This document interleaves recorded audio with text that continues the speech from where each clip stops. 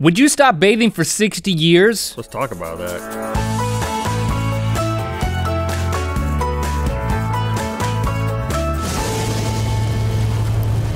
Good mythical morning. We've all been there. You wake up late, you gotta get to school or to work or to some other engagement, and you're like, I don't have time to take a shower. I'll just give a bird bath, or I might bathe in the sink at work at like lunchtime. Not gonna do that. Or you got a little bit of time, so I give myself a head shower, but I won't give myself a full body shower. Or a second layer of deodorant. That's my technique. Oh, I do that plenty of times too. But Cologne.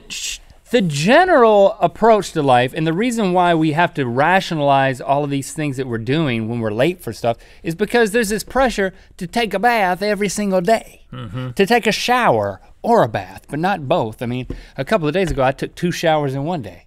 I started to feel a little guilty because of the water situation here in California. Yeah, you shouldn't have done that. But besides that, if you fall down in the shower, sometimes you take a bath at the same time. If there's a drain issue. If there's a drain issue I'm taking and a you bath. fall down, Now I'm you back. can find yourself in a surprise bath situation. But the facts are, skipping showers is not necessarily a bad thing. I mean, the dermatologists back us up. They say you really shouldn't bathe more than every 2 to 3 days, or 2 to 3 times a week. You do the math. Same difference. You do the math. If you shower too often, particularly in hot water, you can I can say that word. You can, he can. I just didn't want to. Trust me, I've heard it before. You can dry out and irritate your skin, wash away the good bacteria that is present on your skin. You need that bacteria. You can introduce small cracks in your body. You don't want any extra cracks. That puts you at a higher risk of infection. You want to wash that one crack, but you don't want to introduce new cracks. I mean, in the 1700s, and probably for earlier than that, for longer than that, people just bathed once a week, and they were fine. Yeah, they didn't live. They lived to be 40. I mean, you know. It is said that your clothes. Do I sound defensive now? It's said that your clothes get rid of more dirt than taking a shower. So as long as It's said. It is said. Who says? I'm not gonna say. It's common knowledge. Well, I don't know. It's said, okay? It's not the dermatologist. But most of the dirt is on your clothes if you wear clothes, and then you just change your clothes. It's like taking a clothes shower. I get that. Not really. Maybe. What's your approach to bathing? I take a shower every single morning, almost without fail, and I do think I have like dry skin issues and stuff. You have cracks, don't you? To. And my wife takes a shower every single day, which I appreciate. And but my children, we have to be the ones to monitor them. Oh gosh, forget the children. When I smell my 10-year-old's hair from like 6 feet away, he gets a shower. He needs a shower. And then when I see the dirt on my 6-year-old, like on his feet, they'll be just completely brown on the bottom, or he have some like stuff all over his face. Right. Then he has to shower. Other than that. So our kids could probably stand to bathe a little bit more, or maybe they're in the sweet spot. So what I would like to do, what we're going to do, is we're going to explore the opposite end of the spectrum. What if you never bathed? And we have 2 case studies here. I got the first one here. A 70-year-old man named Kailash Singh lives near the Indian holy city of Varanasi. He has not bathed in 41 years. And he looks awesome. That's intense. I mean, he doesn't look dirty. He looks awesome. He probably smells very intense. He doesn't, I don't know if he's happy. He doesn't look really happy. He stopped bathing in 1974 after he got married.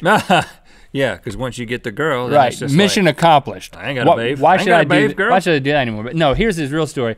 The priest told him that in order for him to have a son as an heir, he needed to stop bathing. That was the priest's prescription. That totally makes sense. Well, he ended up having 7 daughters, but he never stopped. He never stopping bathing. Yeah. So he just kept up that habit. That's scientific too. He works on the banks of the River Ganges in heat up to 116 degrees Fahrenheit.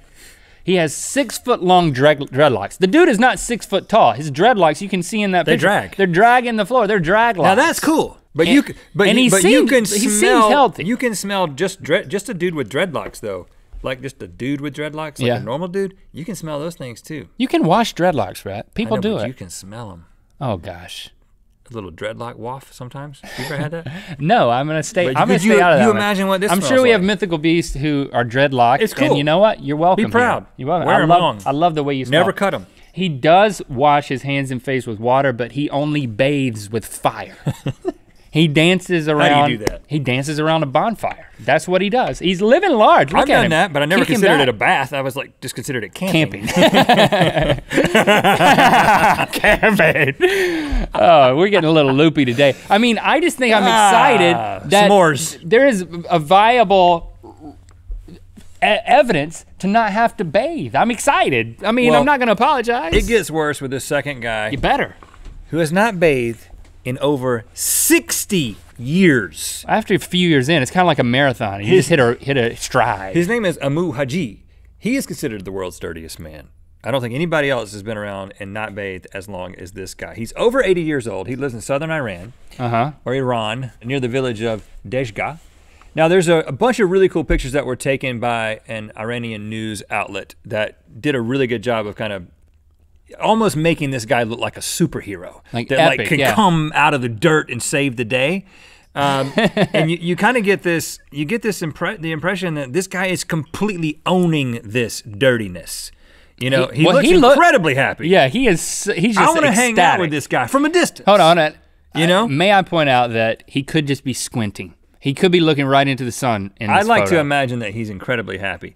Now, he doesn't bathe because he believes that cleanliness brings him sickness, which studies show that's true. It is said. It is said, It is said right? that your shirts are better than showers and cleanliness brings you sickness. So, and he actually gets upset if you offer him clean food and water. He literally gets angry. Okay. So he drinks his water from a rusty oil can.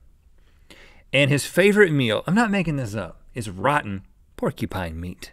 Where do you find porcupine meat? The Iranian desert, I guess. And then you let it rot, and that's what he likes, and he washes it down with this dirty, rusty water. Well, good for him. Stare into the sun and seem happy. He cuts his own hair, and I can identify with the move because I also cut my own hair, but I use clippers. He uses fire. He just burns. This guy takes a fire bath. Your guy takes a fire bath. My guy just burns his hair off. What is it with these guys who, between like not bathing and like harnessing fire for like maybe we should grooming find purposes? it out. We should have like a fire that's always going on set. A grooming fire. Yeah, like a haircut. I'm gonna trim my nose hairs with this. That won't go well. He sleeps in a hole in the desert that looks a lot like a grave. Wow, it does. Now the locals wanted to reach out to him a little bit, so they built him a brick shack, but he only uses it in the winter to escape the extreme cold. But he's like, I ain't sleeping in there, I'm sleeping in my grave. Oh gosh. And his most prized possession is a 3-inch steel pipe that he smokes animal feces in. That is his tobacco of choice, animal feces. Does he like dry it out first? Or does he just like scoop it up and? I guess once you light it, it just starts drying real fast. I don't know. Do you think this guy cares? He probably takes some and puts it and rubs it into his face while he's doing it. I mean, That's a big pipe. I mean, that's literally like a plumber's pipe. It's not like a pipe that you used to smoke dung with. It's pipe that you use to like fix a sink with. But that's what he's smoking. Yeah, but you get a lot of feces in there. I think he's squinting in that photo too, but he doesn't look as happy. So I think he's just a squinter. I think you could just learn a lot from this guy. I think that everybody should take, at a few least years, a few decades. Years. No, I mean, let's take a month. What if we just did a month with no bathing? No bathing, no cutting of hair, no grooming. I don't know. We'll think about it. I guess. That was like me opening the hinge on my brain to figure out what I thought about it. Well, I'll think about that. Well, next time I have to get my kids to get in the bath. Show them this picture. I'm gonna show them the pictures. Like, you want to be like this guy? And they'll probably be like, yeah, those are pretty epic He's cool. photos. He sleeps in a grave, Dad. He smokes feces. I'm into that. So I think we've examined the extremes. Now you choose where you are on the spectrum and let us know in the comments. Yeah, and while you're down there, give us a like. Oh, you can't steal that from the girls. That's hey show material. I wanted to see if you picked up on that. You know what time it is. My name's Devin, I'm from Potomac City, Maryland, and it's time to spin the wheel of mythicality. Sometimes you get cold in your head region and you need a hoodie. We got you covered in the Good Mythical Morning Hoodie, let me stretch that out for you. It's navy. And you know what they say about navy? It cleans you. Click through to Good Mythical Morning. We describe how we get our kids to take showers. It ain't easy. Oh, Link, look what happened! We get to give somebody else a prize. It's Tremager 15! Congratulations, Tremager 15.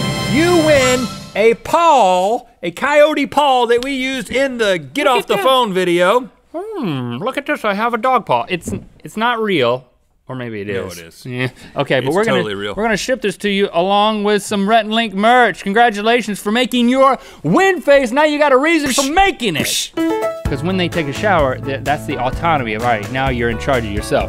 You take a shower, you stand under the cascading water, and you clean yourself. And leave me out of it.